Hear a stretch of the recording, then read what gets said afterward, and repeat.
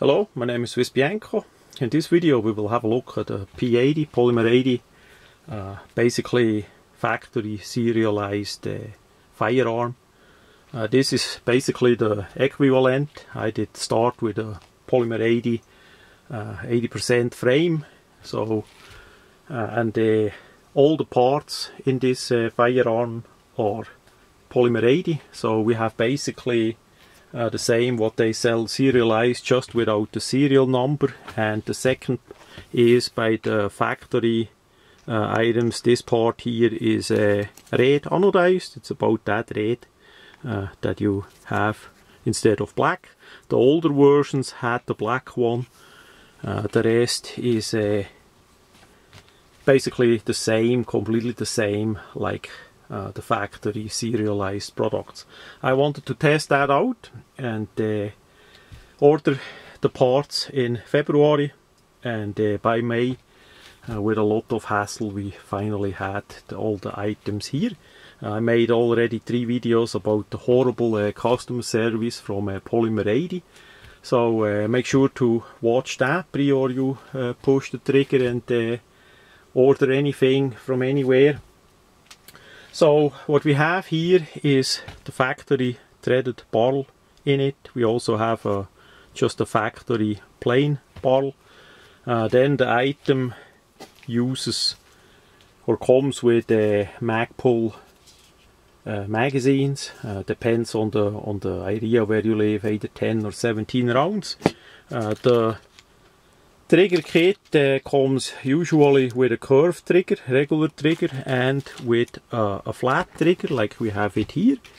I just wanted to test out the flat polymer trigger here as we have it here. That works out really well. The trigger pull is absolute great. The item was completely dry, so nothing on the slide etc. was a factory loop, not even where the typical copper grease is for the Glock, for the disconnector part there, nothing at all. So I of course did disassemble it, check it out, loop where needed, and then I wanted to go and test fire it. And we had a lot of stovepipes and failure to feed because the inside of both barrels, the chamber and quite likely the feeding part, the feed ramp here, had some residue or rougher parts or whatever it is, some roughness from the finish, as the finish is applied, that nitride colorizing, the nitride finish on the stainless steel slide and barrel, and that needed to get out and be polished. That you can either do that by shooting about 50 rounds through it and deal with a lot of malfunction, or you have something like this. It's just a fiberglass rod that is a bit smaller in diameter in the front, then some steel wool, and if you want a bit oil, and then you basically go in and with a cordless drill you polish that out and do the feed ramp as well. That is not abrasive, so there is no medium that removes the finish or make any part of the metal looking not black, or you know, that it would remove metal. That just removes the rough parts, and once I did that, no problem at all with the function. The item did work really well.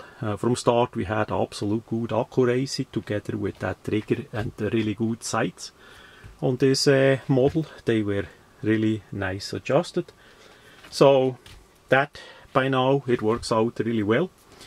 It was just a lot of trouble to get there. As we look on the sides, we have just a square notch with the serrations on the back side and on the front side. Then we have a white dot in the front. It's just a standard sight, but it was so well adjusted, and I don't plan to put a red dot on it, so we leave it like that. Then we have the new bigger screws, torque head screws on the optic plate. Then we have on the threaded barrel the P80 engraved there. On the regular one we don't have that, so this one could be an older version that they wanted to get rid of. We have a nice stainless steel slide that got quite some milling and the forward serration and that long, unique long cut in here. Then we have the loaded chamber indicator. This one you need to be really careful because that sticks out absolute little once you chamber around. Of course now it's flush, it's empty, but compared to a Glock this one sticks out relatively little, so you have a hard time feeling it.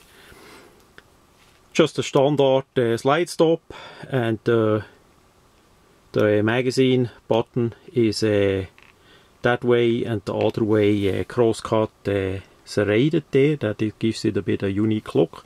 It's a bit taller, I would say, than a standard Glock, and not as tall like an extended Glock factory one, so they made that fits exactly for their pistols.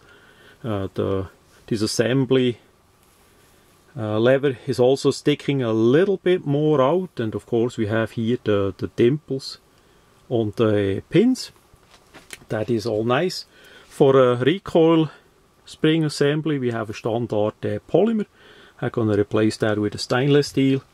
And then we have the threaded muzzle, usual thread here in USA, but we see how bad the cover is fitted on the muzzle there. It's standing over with that O-ring and all that, so that doesn't look too good compared to my We the People, nothing to do with polymer 80. That is a nice flush fit, nicely done like it should be.